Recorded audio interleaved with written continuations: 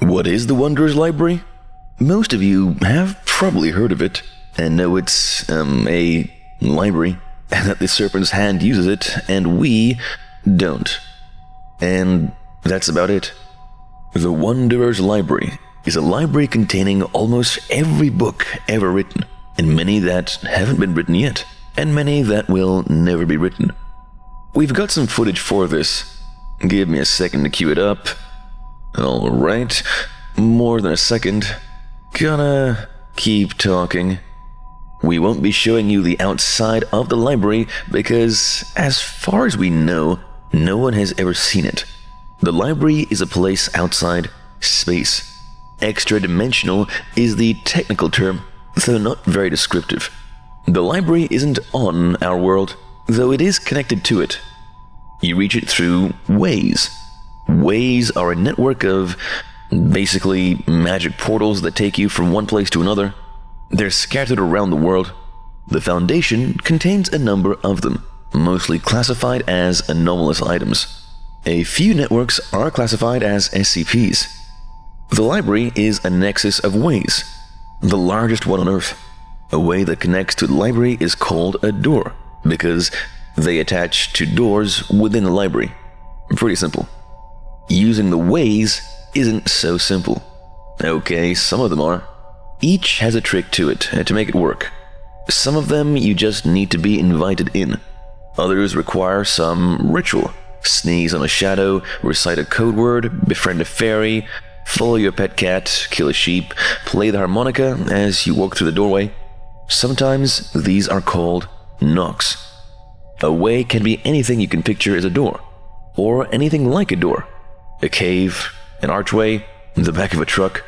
Technically, every shadow or mirror could be a way, just not a useful way. Some of them are just art pieces. I once used a picture of a door to enter the library, back when I still could. Some of them are corridors between the stars. They're more common than you'd think, too. At least a few in every major city. We know the locations of a few, but we know that many more exist. If someone from the Foundation or the Global Occult Coalition tries to use ways, they either don't work or the library redirects them into dangerous places. Other planets, barren, hostile lands, outer space. Someone reported that one literally opened into hell. You can take that for whatever you think it's worth. More commonly, though, they just funnel us into the library archives and make us into librarians. I'll explain that in a moment. We've got the footage working. The footage shows two women and one man walking through a forest. One woman wears a skimpy Godzilla costume. The other woman wears a full plate armor. The man is dressed in a red costume covered with plastic flames.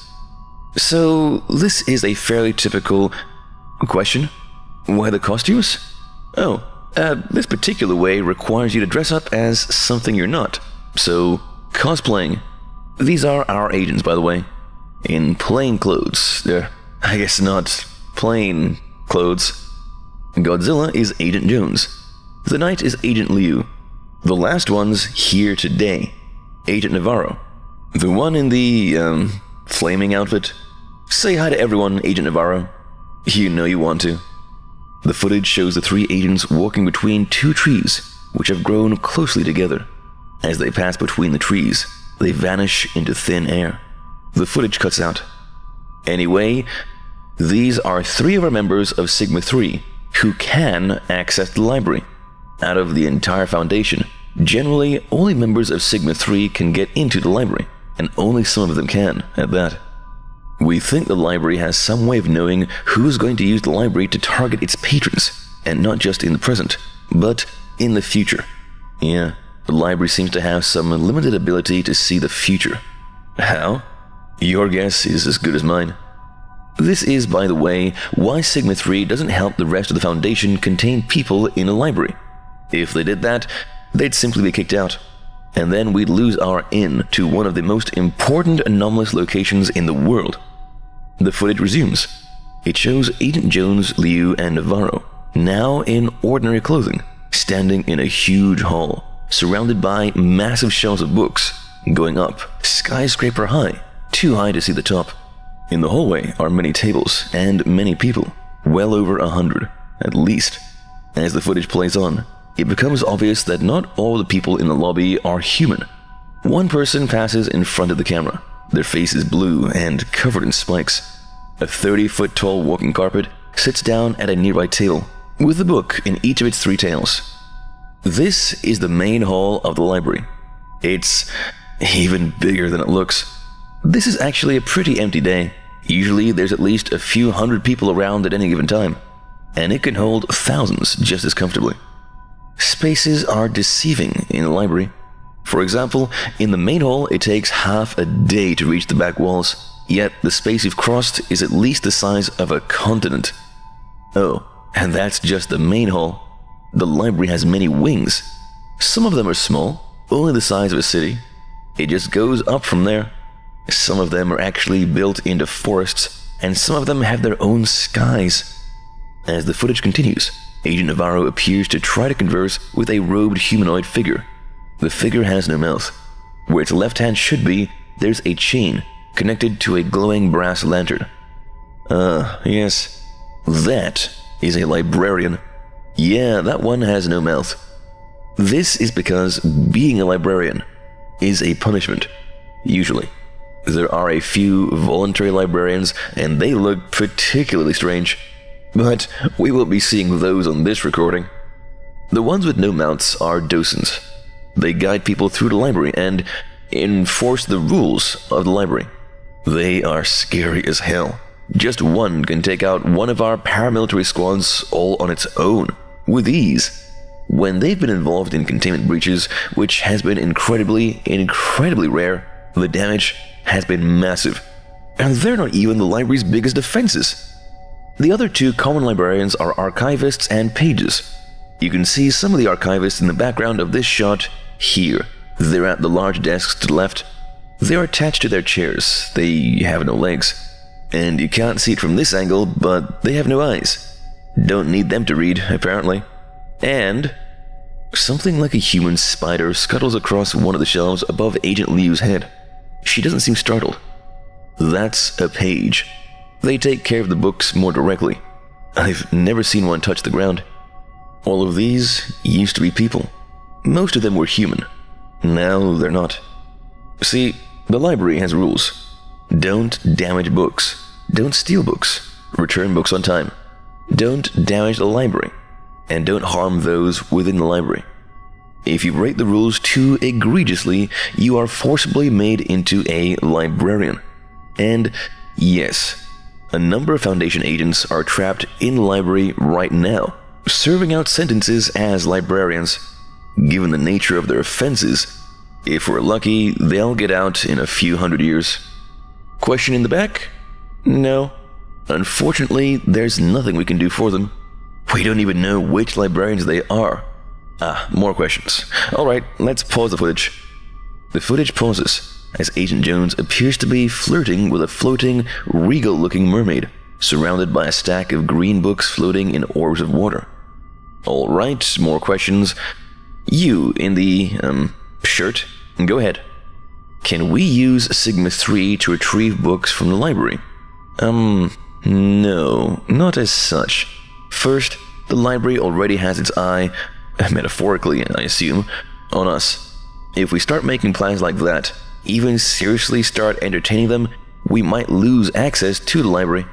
We have to rely on whatever information can be filtered through our Sigma-3 agents. Whatever they can film, copy down, etc. Believe me, that's better than nothing. Second, I haven't yet talked about library cards. To check out books, to take them out of the library, you need to have a library card. The library gets a copy, and you get a copy. On that card is a magical signature that counts as your true name. For the majority of you who don't get the significance of that, we don't have time to get into the true naming business. But what that means is, anyone with that card can cast spells on you as if you're willing. They can do nearly anything to you if they're good enough, and the library certainly is. Library cards also confer the protection of the library, to a certain extent.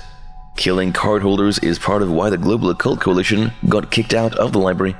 They were smart enough not to kill anyone in the library directly, though they did end up killing. Sorry, I digress. Point is, the Coalition used the library to monitor dissidents and execute them once they left. And you can't cheat the library. I bring that up as another reminder. This is why Sigma-3 cannot, ever, help the rest of the Foundation contain anomalies using the library. We can get death cults and such like because they're also targeting other library members, and because other library members are helping us do so. But even then, we have to be cautious. Let's keep going. The footage resumes. Navarro, Jones, and Liu head past more massive, endless shelves and walk into an atrium. There's a coffee house set up incongruously on the edge of a field of wildflowers. People perch laptops atop stacks of books. Liu gestures animatedly at an empty blue couch that looks like it was designed for something much larger than a human, and probably with a different limb arrangement. Another question. Does the library have free Wi-Fi? Okay, I know you're joking, but the answer is actually yes. The library has almost anything you can think of. People can live their entire lives in the library. They typically don't, but it's possible. A massive, towering behemoth lumbers into view, like a cross between a sauropod dinosaur and a kraken. Its many eyes fix on each small humanoid in turn as it passes, blotting out whatever strange light source emanates from the top of the library atrium. Its eyes seem to fix for an especially long time on Jones, Navarro, and Liu, but then it passes onwards, vanishing through an archway that's much too small for it to fit under. And that is one of the library's bigger defenses. This one didn't appear when we invaded. Worse things did. It might be some kind of librarian, it might be something else. Who knows? They call it the Elephant God, even though it's not much like an elephant. The size, I guess. The footage ends as the three Foundation agents gawk at the monster's disappearing tails. And that's all we have for today. Keep in mind, all this is only a fraction of the library. The parts that can be easily accessed from Earth. The library has what they call archives, which include the inner workings of the library, as well as the wings of the library where the humanoids like us don't visit. None of the Sigma-3 agents who can get into the library have access to the archives. The library doesn't like us enough, but we have people working with us who can go there. A very few, mind you. The archives are not entered lightly. They have a manticore in there. And the archives are where things really went sideways when the Foundation forced their way into the library. The strange ways, the boiler rooms, the guards on the routes, I'm sorry. It's hard to talk about some aspects of this place without sounding like you're speaking fairy tale. Anyway, like I said, no one really knows what happened when the Foundation tried to take the library. Alright, I really need a break. So let's all have dinner and then come back for our final discussion about magic. End of file. To learn more about the SCP Foundation, subscribe to SCP Orientation today and turn the notification bell on so you don't miss any of our videos.